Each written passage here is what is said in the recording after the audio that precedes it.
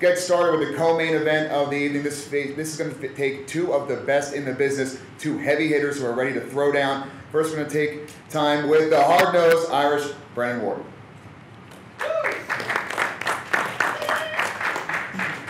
What's going on, guys? Listen, I'm super happy to, come over to the bare knuckle side of things.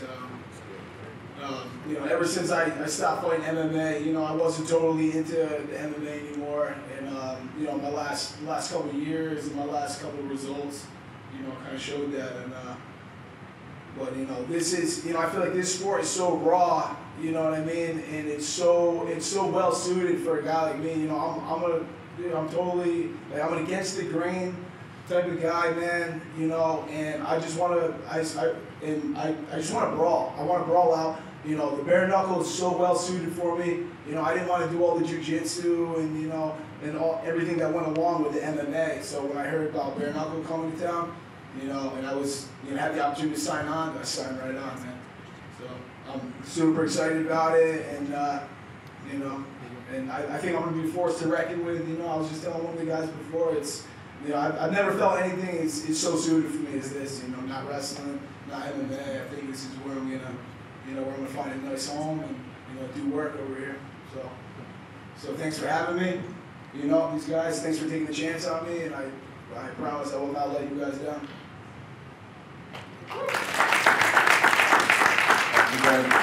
His opponent, no secret, one of the true icons of the sport, a legend in the UFC, riding a 2-fight win streak in bare knuckle. It's Chris the Rippler Lee. What's up? Yeah, man, you just heard my opponent say that this sport is made for him. I think this sport is made for me. I think that's going to show in the fight. Both of us are heavy hitters. My favorite thing to do is punch guys with my left hand. His favorite thing to do is punch guys with his right hand. So, that's gonna show. I definitely know that Brandon will be my toughest opponent to date in this sport. I'm not taking that lightly at all. This is the biggest fight of my life. I've got this resurgence, that I'm riding right now, and it ain't gonna stop. I'm pulling out all the stops. I'm doing everything I can. This comes June 22nd. I'm knocking him out too. Here, these two guys say that the sport is made for them. Well, we definitely know that this sport is not made for Paulie. His hands are fragile. He's got no power. He can't hide behind the gloves. It's game over for him. He's only doing this for the money. He will make a lot of money that night, and I'll make 2 holes in his face. Let's get it done already. Enough of the talking. I heard he's known as the Magic Man. I just hope he doesn't disappear. Let's do it. I don't know. Let's see where I got to start with this. There's really probably not enough time for me to get into everything here. I fucking know that. Have you got 2 days, guys? Because that guy. Let's start with the first one. Since Artem is very talkative now, when he had the mic, he wasn't so talkative. Buddy, you've been asked this question before. Why do you eat slaps? Why?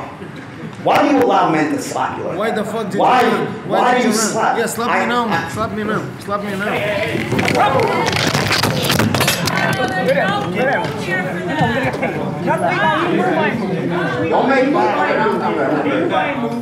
Don't make threats. We gotta make paid. Don't worry. Don't make threats. Don't make threats. Don't worry. There's a reason we can't be next to each other right now. There's a reason we can't be next to each other right now.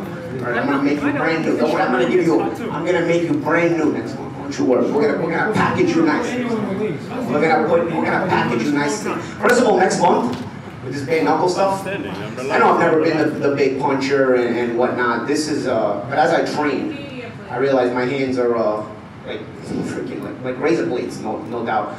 First of all, look at this guy's face. Get a good look at this guy's face right now, the way it looks right now. Because next month I'm gonna make him look like a roadmap. Back in the day, before we had MapQuest and before we had Waze and everything, we had roadmaps. We used to pull them out and they had a bunch of lines all over them. We make this guy's face look like a roadmap next month, permanently, because his scars are gonna not go away. Buddy, I'm good looking. I'm always good looking. Okay, understand that. Okay, you and Connor gotta put beards on till you have your ugly fucking mugs. Okay, you got your ugly. I know, buddy. I know. Keep talking. You had the mic a second ago. Where was all this talk? Where was all this talk? Where was all this talk? let's move on to the next subject matter, okay? How about this one? Let's move on to the next subject matter. So the next subject matter is this. I wasn't made for this, right? I wasn't made for this bare knuckle stuff. One thing about my career, I've always been known as one of the toughest guys in boxing, okay? One of the toughest guys in boxing, besides winning 2 world titles. This guy here was known as a punching bag with a loud mouth, was known as the guy who just trained with Conor McGregor. What are this guy's accomplishments? First of all, for all the media here, it's Paulie Malignaggi versus Artem Lobov, not the other way around. So I know all you MMA jerk-offs in the media like to use his name first, like he's some kind of a name. Guys, outside of your circle, nobody knows who gives a fuck, or no one gives a fuck about who this guy is, okay? Understand that, okay? He doesn't have a look, he doesn't have the speaking ability, and most importantly, he doesn't have the fighting ability, okay? Bottom line, when you become a name, your bread and butter has to be that you're good at what you do first. And then you brought it out, okay? This guy, buddy, shut up. Shut up already. Shut up. You had the mic, you didn't say anything. Shut up. Shut up. I know.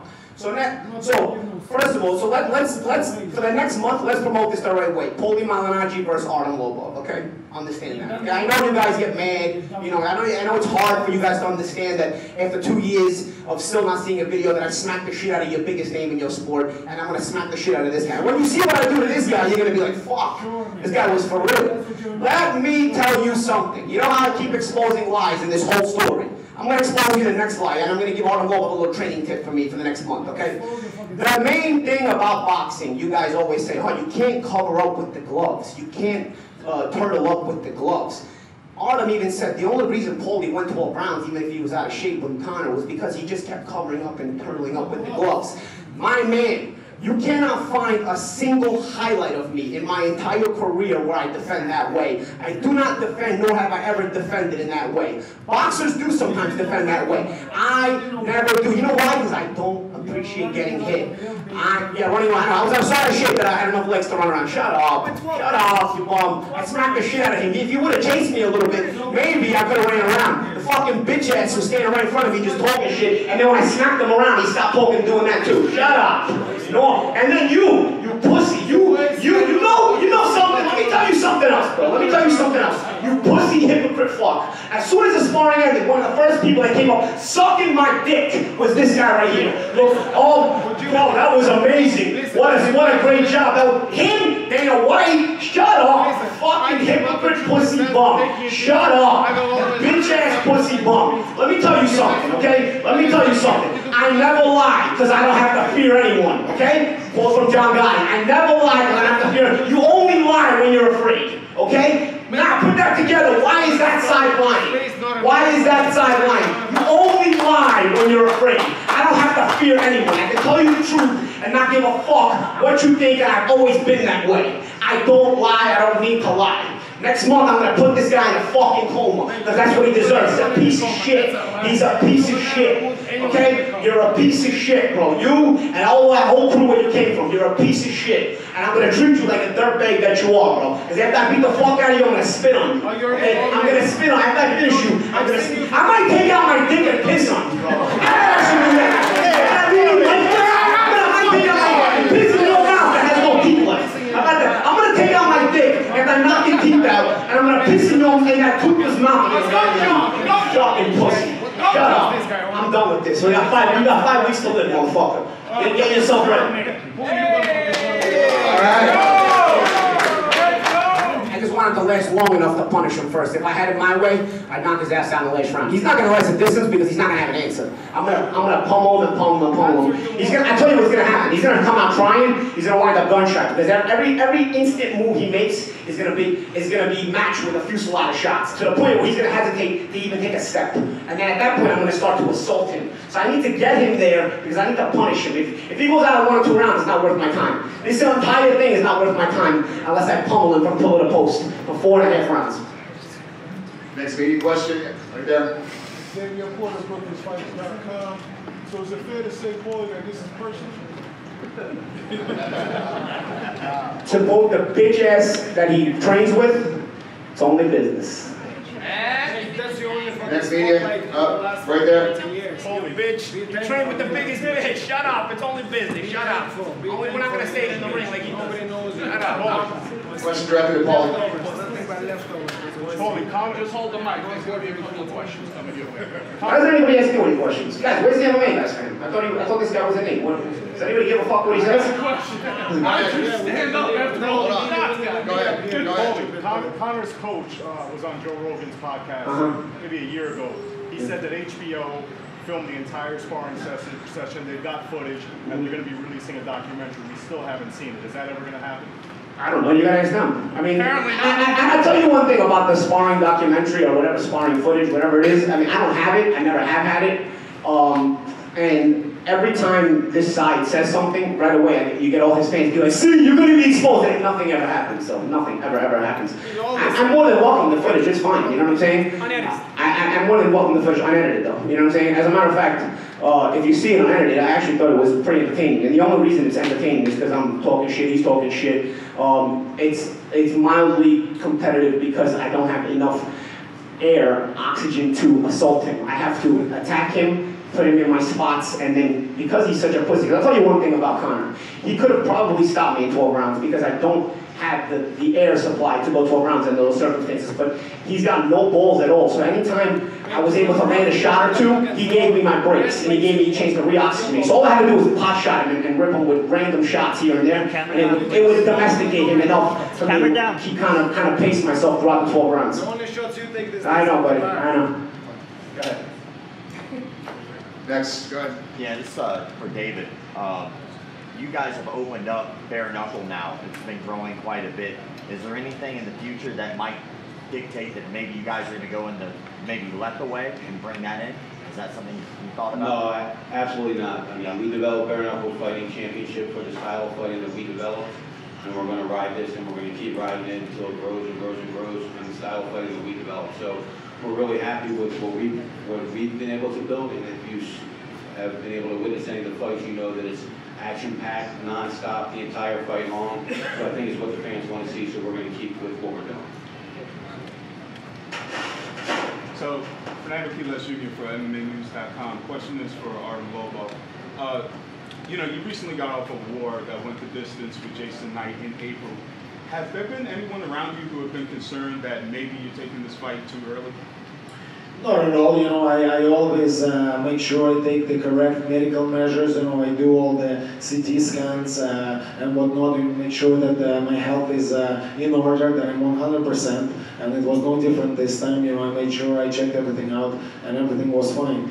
But I won't answer some of the fucking things that this motorboat mouth was saying. I did come up and I did shake his hand after that spar. Because to me, you know, as a fighter myself, I see somebody take a whooping like this, you know, I will still respect that. You know, I know it's not easy. I know it's not easy to get those shots, eat those shots and keep coming. You've seen it yourself. His face was all red. Every time, you know, more pictures are released, more videos are released. He's saying, oh, no, that's lies again. But, you know, the pictures and videos don't lie.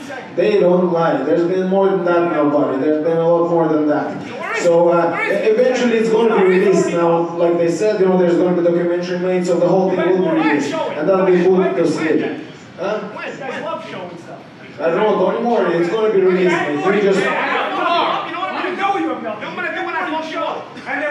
Mate, you've never fucked anybody up. Let's talk about him fucking anybody. He couldn't fucking put away the guys that was sent there for him to beat. His first 20 fights, fake fights, who the fuck are those guys? That's what they do often, they patch your record. He couldn't even put them away. How the fuck is he gonna put me away? Have you seen my fights? How the fuck are you gonna put me away with your brittle little hands? You and your fucking muffin top. You're a fat, lazy fucker. That's all you are, coming off a couch. I'm lighter than you right now. Yeah, because you're tiny and fat. That's what you are. You used to fight at 140. You asked for a fight to be at 155 because you're too fucking fat. You're a fat. We're going to take a few more. Right back there, go ahead. Paulie, I wanted to find out, what was the motivation to get into bare knuckle? Obviously, you've got an accomplished career, broadcasting. Why do this now? I'm always looking for the next challenge. I'll be honest, I didn't plan on this kind of coming my way, you know, but Dave presented it to me in a very fashionable way, in a way that, you know, he sold it to me, you know what I'm saying? And it appealed to me, it started appealing to me. As far as, see, I don't like to talk about other people's money. I never do that. I think in this generation it's been more of it's become a thing with social media where you talk about money and this and that. But since he keeps bringing up the broke stuff, like, I don't know if you noticed the watch on there, but I smacked you wearing this watch last month. Just this watch alone is worth more than anything you own. Okay? My outfit today is worth more than anything you'll ever own in your life. Okay? Understand that. Okay? Understand that. The only reason I didn't drive my Ferrari in today is because I don't want to sit in Manhattan traffic. You understand me, right? You will never have what I have. You understand me? The reason, actually, one of the gentlemen over here actually asked his bum why he's fighting so fast after getting so many cuts. I'll tell you why. Because this fight is only happening in early June because I don't feel like fucking up my summer training for a bum like this. I want to enjoy my summer, so I said it either happens in June or it doesn't happen. And you know what bro bum said? Okay, I gotta get the money. Let's do it. So he's gonna put himself in a situation where he can't finish even healing up properly because he's gotta get the money from this fight. Because me, I don't need the money, but of course money's always nice. So I said, you know what, we'll do it if I get to enjoy my summer. But if I have to train for the summer, this fight doesn't happen. So don't pull out, don't get injured, because this is your shot right here. So don't get injured and don't pull out. You got 5 weeks. You can make your money after that. We'll talk about that. We'll talk about that. And again, don't talk about other people's money. You should know better than that. You're European. Europeans are usually more civil than that. Don't talk about other people's money, especially when they have more than you. Don't do that. Don't do that. I have more than him. I'll take 2 more questions. Go ahead, right there. You and your money. How did you have to adapt your trainings for bare knuckle compared to training for boxing? Is there something different? I'm only training for Artem Lobov. I don't put a specific thing out there in mind. But what I did was usually I hit the heavy bag for free. So I just decided to hit the heavy bag a little more, so that on fight night I'm used to hitting a heavy bag and I get paid for it. So it's just a matter of hitting the heavy bag a little more than I usually do. And this time they'll pay me for hitting the punching bag. Hi, this is for Dave Feldman, JRNCBFightHub.com. After one of the fights, I guess the first event you guys had, there was a fight that was a little lackluster that I guess was an action-packed, and you made the comment after that fight that fighters would be getting docked from their purse. Are you standing by that comment? Is that something that's still going to be in effect if these fights aren't action-packed, or what's your take on that? Well, I think we got here to where we are today because of a statement like that, because these fighters know that they need to they're getting paid very well, first of all. Let me tell you, these fighters are getting paid very well. Most of them are getting paid more than they can make anywhere else in the world right now. So with that being said, I demand action. I demand action not for me, I demand action for the fans, because the fans are paying for this, and the fans deserve the action that they're supposed to get. So I probably shouldn't have made that statement in the ring as I made it. I probably should have handled it the way I should have handled it, which was in the dressing room, behind the scenes. But these fighters know, they get told when they sign the contract, they get told in the dressing room, they get told before they fight, we need action. If you don't fight, you're not getting paid. Now look, everybody got paid what they're supposed to get, and most of the fighters on the card got paid a lot more than they were supposed to get. So we treat the fighters very, very well, but we do demand action, not just action, we demand that you try to fight, not that you try to run, that you try to hold, that you try to fight. Because again, the fans are paying for this, and I think that's what the fans deserve. I got 2 more questions right there in the front. Paulie, is this just a one-shot fight, or are you looking to continue your career with the band and with other fighters? I don't know. I take it one fight at a time. At a certain point in your life, you get very busy. So I'm do this fight, and then we'll see what else pops up. If anything pops up, we'll see. Obviously, once I handle this guy, I'll go back to discuss to my team, discuss with Dave and everything, and we'll see. We'll see if there's options for me out there, or if there's not. But I can't say I'm looking at anything past this yet, because you want to focus on one thing at a time. Go ahead, Paul. You can go ahead. Well, Paulie just answered the question. Xavier Porter, BrokenFights.com. If there's a rematch clause in place, will you take a rematch? The rematch. Is this on? Hit the bottom. Really a question for Dave. Is there a rematch clause? There'll be nothing left to rematch. Yes. He's finished after that match. Yes. Yes. We have the mic down, but let's keep going without the mic. Go ahead. I don't know that a rematch will be necessary, or anybody want to really see a rematch. But we'll see what happens. Like I said, I don't plan on anything past this fight until I get past the fight. You know what I'm saying? I don't think you overlook anything. I'm a very busy person in general, even outside of my combat sports life. So I'll see what I'm working with, what kind of time I'm working, what kind of schedule I have. present himself when I discuss with my team and whatnot, and then we'll see. You know, rematches obviously are only merited when the fight is merited. You know what I'm saying? I do think once I smack the shit out of him, I do think him and Jason Knight would make a great rematch. I really do. Because, I will give Artem credit. He does have a lot of heart. That's the only thing he does have. But so I do think that him and Knight was an entertaining fight, and I think they go back and fight again regardless of this result and what I do to him. But as far as a rematch with me and Artem, I guess we'll see. Let me handle him first time. And we'll talk. Is there anything you take from that fight that you saw? No, not really. I mean, it's not really a lot I can take out of that fight, but it was entertaining. You know, I'm not going to sit here and tell you that it wasn't entertaining. You know, it wasn't fun to watch. But I also think that he shows a lot of limitations. There's not a lot I can take out of it because even the looks Knight gives are completely different from the looks that I give and things that I'll be setting up. You know, his reactions will be totally different when he's fighting me because the looks I give and the angles I give and the shots that fire off randomly from me are coming at a completely different rate and a completely different methodology than they do from Knight. So I don't see there's a lot to see. You know, we also see that there's going to be a lot less aggression from him once he takes a few combinations. You know, because it's not obviously he's tough. He can take shots. But when you never see them coming, you're gonna hesitate. You're gonna start hesitating. You're gonna think twice about it. But slow. I can see your shots coming from a mile away. Okay, but if that's what you want, buddy, whatever you see right now, he's selling the fight. He knows I'm not always slow. He knows. He didn't even see the slap coming last month. Did you see that slap coming last month? You didn't even flinch. You didn't even react to it. You didn't even react, and that was just a slap. Just imagine I'm holding my fist and smacking the shit out of you. I don't know. You know, he says one thing, but then actions speak another thing. You know what I'm saying? Even with what he said when he talked about after I sparred Conor, what he said to me, he couldn't believe the shots I took. That's not how he presented it. That's not how he presented the compliments. Huh? He said, "Oh, that was amazing, great job. That was a great sparring session. That was one of the best sparring sessions I ever saw." Can you imagine? Everybody in that gym was saying that was one of the best sparring sessions they ever saw, bro. That was one of the more simple sparring sessions of my life, bro. I've been in gym wars, in gyms like Wildcard, Gleason's. That was the fact that the MMA community thought that was a fun sparring session, or like I'm sure you guys have been in the gyms for some of these war-like sparring sessions in boxing gyms that are like, where you can charge the door. This was not one of them. But the fact that they keep talking about it and presenting it like it was shows you the limitations of these guys and how I know that he has no idea what's waiting for him next month.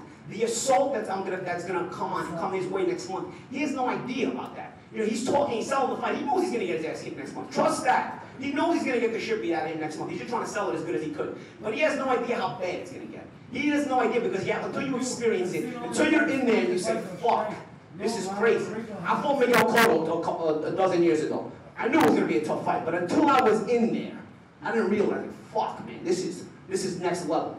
He's gonna feel the same thing next month. Next month, he knows it's gonna be tough. He knows he's gonna get his ass kicked. But once he's in there and he's feeling it, he doesn't know where to hide. He's gonna feel like he's fighting 3 guys, not 1 guy. He's not gonna understand, and he's gonna say, "Fuck! Now I have a reputation to be tough. How do I get here and not quit? How do I not quit tonight? Because my only saving grace is my toughness, and my only reputation has been to be a tough guy, not to be a good fighter." He's gonna be asking himself, "How the fuck am I not gonna quit tonight? I can't even see these shots coming out.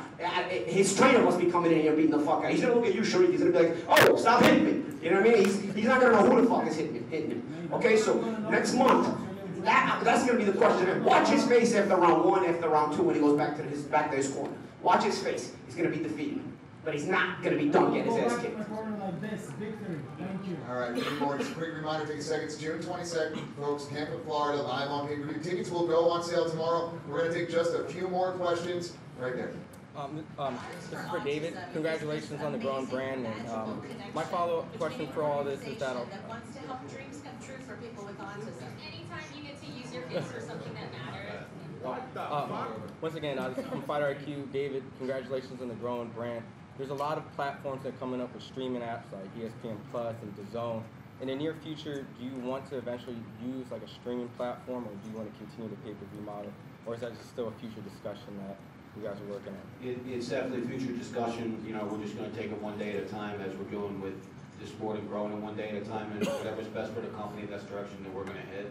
And you know, we'll know that as it comes. We're definitely getting some network offers and some different streaming offers that are on the table. But you know, whatever works best for the company, that's what we're going to do. got a lot of people actually asking me how to order this pay-per-view. What is it, Fight.tv, Bareknuckle.tv? I want to put it out there so everybody hears this.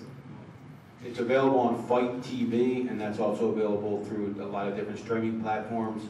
But it's also on pay-per-view television. It's on all the major pay-per-view television, all the channels that you would watch the big UFC fights or the Mayweather fight is on that same exact channel. It's on the pay-per-view television and streaming worldwide on Fight TV. This event will definitely sell out. Tickets go on sale tomorrow. Make your arrangements, make your pay-per-view plans. Do not miss what is sure to be one of the greatest fights in history. That's June 22nd, live on pay-per-view from Tampa, Florida. It's Bare Knuckle Fighting Championship 6 coming your way. Last question, we'll take one more right there. Paulie, one more. We've got one more left. You've always been a really great defensive fighter. Making your opponents miss, making them pay. You've never really been known as a brawler. With the comments from Mr. Feldman saying that you're going to be drawn, you're going to attack fight, it's never really been your style. Do you think you're going to be more compelled to brawl? Let me tell you something. In boxing, you fight according to the respect of your opponent. You know, a lot of times, I don't know. I'm not gonna tell you that I like fighting in the street, but honestly, I'm 38 years old. I haven't been in a street fight in a while, probably since my 20s. But I don't need to box you in the street because your level is so much less than mine with my fist. I mainly just swing and shoot. You know, so I don't need to time him or set him up or set too many traps. It's gonna be mainly go. You know what I'm saying? So. And it's going to be a very bad go for him. But I've been a boxer / timing guy throughout my career, take my time, do things a certain way. But I've always been a fast starter. I've always been a guy who threw a lot of punches. And, you know, I've set a lot of traps. But I think this is more so the kind of fight you have to dumb things down a little bit. You know, the traps are simpler. You set things up and you shoot. You know, everything is based on shooting. While a lot of times in boxing, everything is based on putting you in certain positions, making sure, trying to make you take a step a certain way so that I can set you up for a punch later on. I don't think this guy's even smart enough to fall for those traps. So you dumb down the traps even, so that they're more like trap and shoot or just shoot or so on and so forth. I haven't devised the exact game plan yet, but we're working. And we have a lot of things in mind, and you'll see them next month. You'll see, but it's a fast-paced game plan, and like I said, he's gonna have to deal with it.